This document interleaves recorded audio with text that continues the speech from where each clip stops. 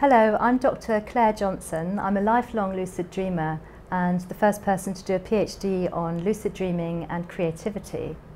Lucid dreams are dreams where you know that you're dreaming. You can guide and shape the dream if you want to.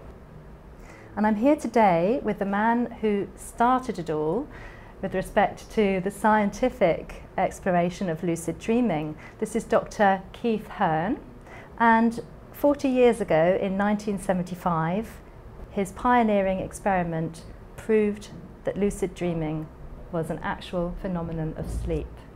Can you believe that it's been 40 years since you were hovering over that polygraph machine? It seems longer. I think sometimes it was 1875, but there we are. What happened was that I'd gone to Hull University and there was a sleep laboratory there. And I thought that was wonderful. I started doing some experiments. I'd heard about lucid dreams that you've described. The trouble is, no one could say where a lucid dream happened in the night, because there's no evidence. When you're dreaming in REM sleep, so-called, the body is absolutely paralyzed. It has to be, otherwise when we were living in the trees, we would have fallen out, not survived. Anyway, so my problem was, how on earth do I get people to signal in some way from within a lucid dream? I tried micro switches and all sorts of strange methods. But anyway, then it occurred to me one day that, wait a minute, this is called rapid eye movement sleep. The eyes are not inhibited, while the rest of the body is profoundly paralyzed. So I instructed a lucid dreaming person to make about 8 left to right eye movements on becoming lucid. And I knew it would either work or not work at all, so it was with some trepidation that I wired the subject up. And for the first few REM periods, they come periodically every 90 minutes or so, nothing was happening. And I was watching the recording for these. A bit frustrating. Anyway, getting towards 8 o'clock in the morning, the subject was in indubitable stage REM sleep, very clear, very obvious. And there was a sort of long burst of random eye movements. And then suddenly, this sequence of eye movements came out, in fact, like this. Yes. Quite amazing, isn't it? That this never happens. You never see this in the sleep laboratory. That's right. Normally. Indubitable stage REM sleep. The subject about here realized he was dreaming, and I think he was walking around the university in the dream, as vivid as anything. And then he made his eye movements and continued with his dream. And I was spellbound. I could not believe it. This is someone who was in another room, asleep, unconscious, you might say, in his own universe, thinking clearly, signaling to me in my universe. It was a spooky thing. It was absolutely astounding, and it makes me shiver a bit, you know, to say that time, as I talk about it now, you know. So that was my discovery. And a marvellous one it was, because Well, back in thank those you, days, well, welcome. Back in those days, scientists refused to believe in the existence of lucid dreaming. A lot of people didn't believe that they existed. A lot of academic colleagues sort of huffily said, well, no, these things don't exist. This is the problem in science about thinking that your experiences are the only ones worthwhile and everyone else is wrong. That was the attitude about it. But I did listen to ordinary people, not scientists with their theories.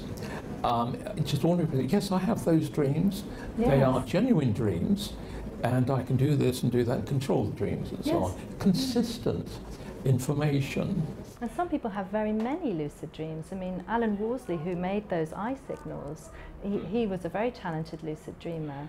Well, he had one about every 7 days. Some people have them each night. Mm-hmm.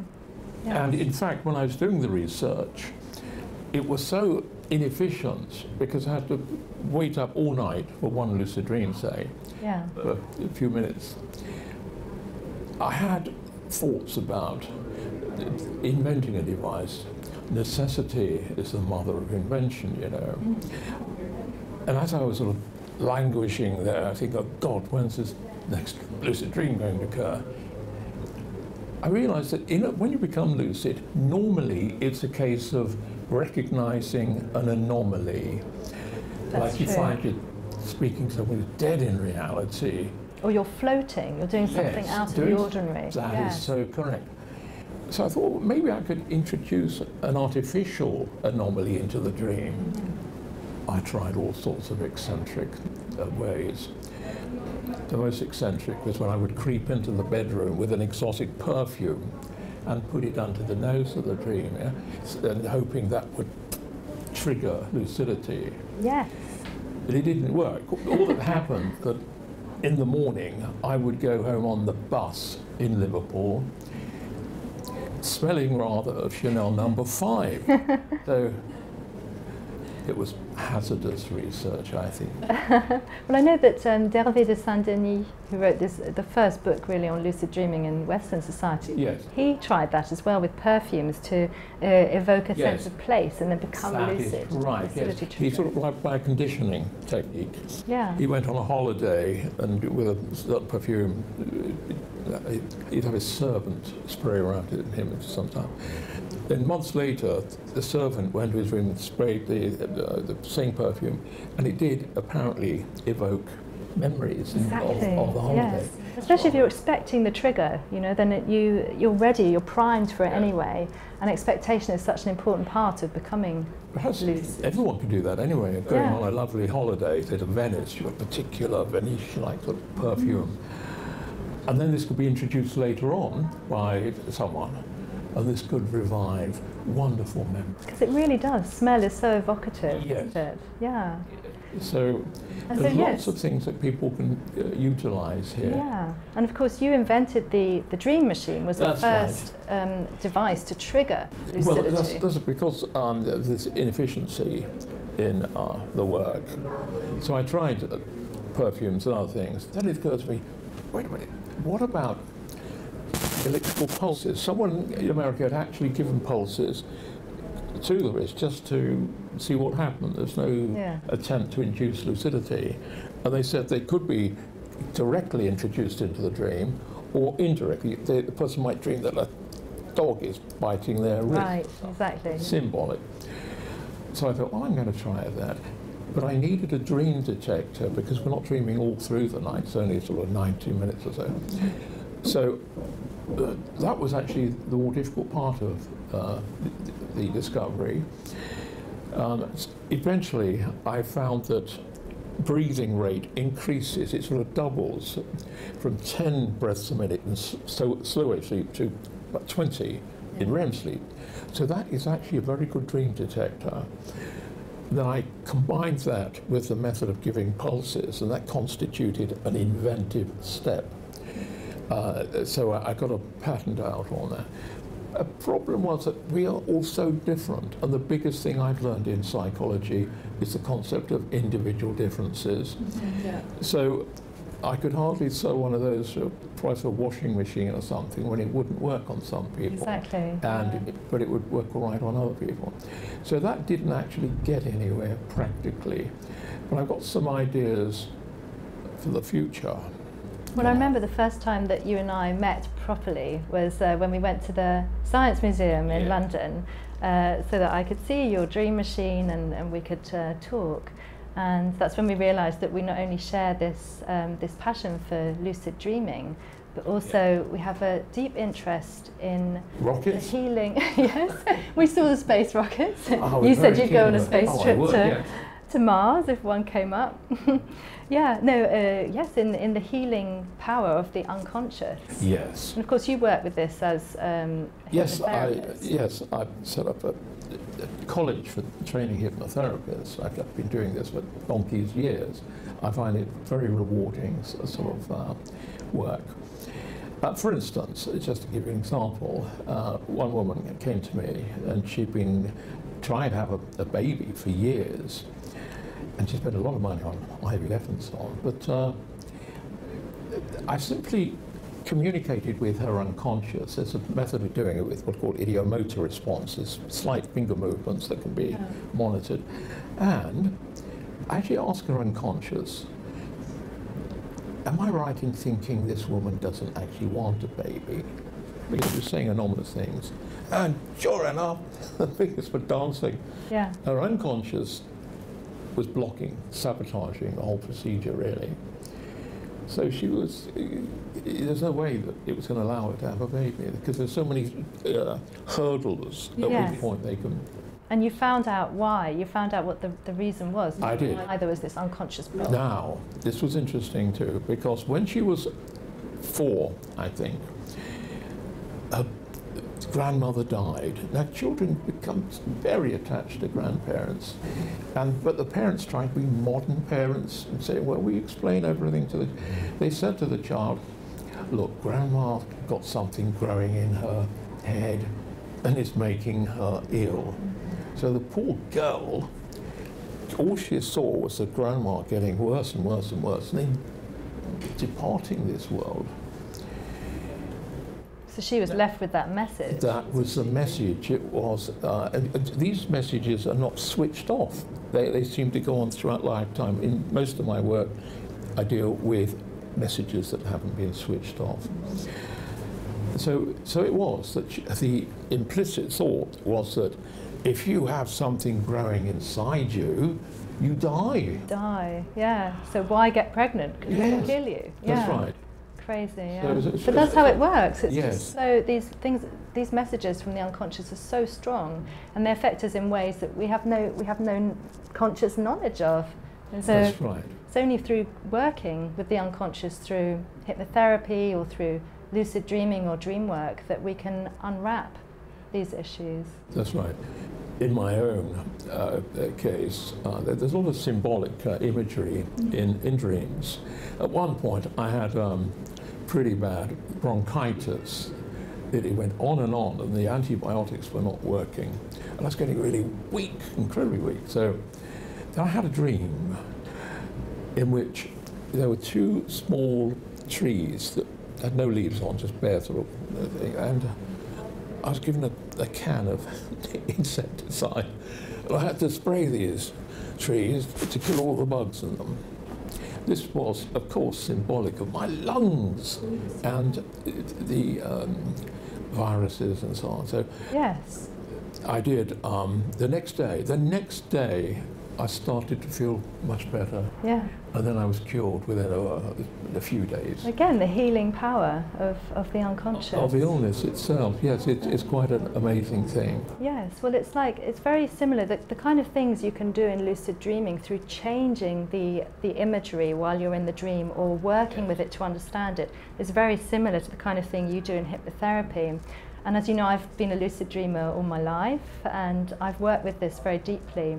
And I've also developed the lucid writing technique, which I've told you about. Now, this is like a waking version of lucid dreaming. And an example, of one woman who found this very helpful was when she had a terrible nightmare. She came to one of my courses, which is one of the courses I really enjoy teaching. It involves yoga, artwork, nature, lucid dreaming, and psychological dream work. And she seemed really nervous and kind of tense when she arrived. And she told us all about a nightmare in the dream work session. And in the nightmare, she was in the middle of a terrible electrical storm. She was piloting a tiny plane on her own, and there was another plane in the sky, sort of over there somewhere, but it was nothing to do with her. No one could help her. She was enclosed in this terrible situation. The storm got worse and worse, and she knew there was no way she was going to get out of that situation alive. So that was the dream. Now, with lucid writing, we relax, enter a light trance, and return to the dream, and then see what spontaneously might transform. And what happened with her in her lucid writing was she was in this plane again in the sky, struggling, but she knew that things could change. And in fact, the big plane helped her. It helped to guide her to safety. Yes. And so the dream sort of worked out well in the lucid writing. Now for her, this was like, it was a major thing. She cried as she told us about what had happened, because she had had this realization that she'd been going through life with like a victim mentality. She was being bullied by her boss at work. She felt completely isolated in a very terrible, dangerous, threatening situation. And she felt that there was no help. And now she understood actually help is available. She doesn't have to do it alone. And she can get onto safe ground and throw off that victim mentality. Well, that would have changed her life. That's how powerful it is. I developed a method of dealing with nightmares. I've had, as a sleep researcher, had people contact me who were literally suicidal about their nightmares, which just shows how bad they can be. Some people have a sleep phobia even, because they know every single night they will have a nightmare. And it's usually the same. Well, I dealt with one person because I was on the radio in Liverpool quite a lot talking about my lucid dream research. And I mentioned how you can control dreams. Yeah. So a woman wrote to me maybe a week later, and she said, "You have saved my life." I thought, well, how have I done that? And she said, each night, every single night, for years, she'd go to bed and she'd go into a dream where there was a coffin and her husband's body was in the coffin, all that sort of thing. Same dream. And she was terrified of going to sleep. She didn't get much sleep at all. She was really run down and so on. Yeah. Anyway, in the dream, the next time she had it, she remembered what I'd said on the radio. You can control him. And she did. And she made it into a pleasant dream. And it was such a relief. And she said, thereafter, it was okay. That also changed. So you can actually convert nightmares to lucid dreams. In fact, it's it's Hearne's portal, you know, into lucid dreaming. If you've got lucid dreams, you've got nightmares, then you have an advantage over other people. Because people are terrified. It's true though, nightmares are like creative gifts as well. Yes. I mean, they are gifts from the unconscious. No matter how terrifying they are, we can work with them, and they'll give us some truth. It's giving a message, it's a portal, as I say. So yes, a portal to lucidity, a portal to waking up to your own life and what's happening in it. Yes. Yeah. So then thereafter they wait, I hope I have a nightmare tonight, you know. Because what they do is they change their mindset from, oh my God, here's the nightmare. Yeah. Well, that's guaranteed to churn out the nightmare, guaranteed. Because what you think in a dream, you then dream. And this is a concept I've been explaining to my daughter, who's 5. Yeah. If you're scared in a scary dream, what happens? It will get scarier. Yeah. So the best thing to do is to calm down, recognize that this is a scary dream image, and then spontaneously decide how you would like to react in that situation. If you calm down, the dream calms down. That's true. Yeah. There's a technique that I recommend, that if you're being pursuit seems to be the main nasty thing happening in nightmares. So you don't run away, you stop and you turn around and you face the monster, and you can imagine laser beams coming from your fingers. It works well. And you zap the monster, but this big thing it gives down to nothing, and then with a certain sense of mastery, you then direct the dream, what you think you then dream. So if you cover your eyes, you're only dreaming of doing this, you're not really doing it because you're paralyzed. Yeah. And will yourself to, say, an exotic desert island. You can also meet people of your choice by usually imagining setting up a scene with a door and then thinking behind that door will be some important person that you'd like to converse with. That's it. And whatever, but and there they are, and it's so utterly amazing. This is the television of the future, you know. That's it. Well, and also, I mean, in a nightmare, you can ask for help as well. You could say, behind that door, there's going to be help. I'm opening the door. Someone's going to come in and help me. Or often I find if there is a nightmare, just the fact of becoming lucid will change the scary nightmare vision. It will shrink down and relax, because with lucidity you do release fear, because you know, okay, this is a dream, I will wake up safely in my bed, and this is something from my unconscious which has appeared, which is very scary, but I can deal with this. And just that knowledge, that recognition can actually change the scary images, so that they'll perhaps talk to you and you can maybe even befriend them. Yeah, the whole situation has turned around. Yeah. Interestingly, from the scientific point of view, there are two kinds of nightmares. There's the REM nightmare. 96% of nightmares are of that variety, where there's a beginning and a middle and an end, where you're being throttled or something, but there is an end. Whereas in slow wave sleep, the other kind of sleep, which is sort of deep sleep, there's a type of nightmare, and there's no noticeable leading up to it in the polygraphic record. My dream machine, it could actually stop nightmares because it detected the person's agitated and then would gently awaken them. But there's no sign whatsoever. They can be triggered, for instance, by a noise. And I've come across that quite a lot of times. A little switch, an automatic switch, say, that you don't notice in the day, but at night, it's click. Yes. It can trigger the nightmare. I did measure one of these in the sleep lab. I monitored it. A student came in and she was wired up, put into the bedroom. I was in the control room looking at the chart record. She's in slow wave sleep, so I can get on with my work for typewriter. You remember typewriters? Yes. You see them in museums, you know. Anyway, so I'd get on with that. And I looked at the chart, and it was fine, just ordinary slow wave sleep, no rapid heart rate or anything.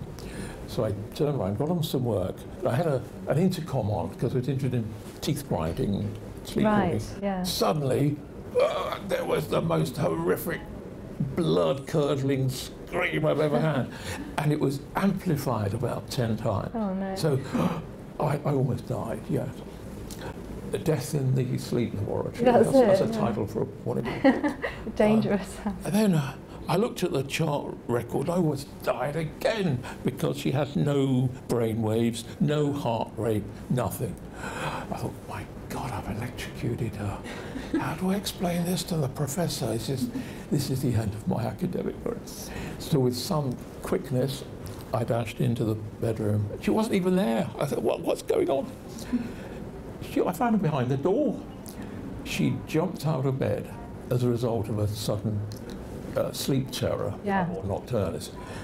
And she pulled off all the electrodes. She was behind the door? Behind the door. She was a gibbering wreck. Oh. So was I. Because, anyway, I calmed her down. Just speaking to gibberish. Calmed her down. But we are academics, so the experiment always comes first. So I shoved her back into bed and reattached the electrodes and resumed the experiment. But as usual with the slow wave nightmares that often children have, the nocturnus, she had no memory whatsoever of that. They don't, do they? Interesting. Amazing.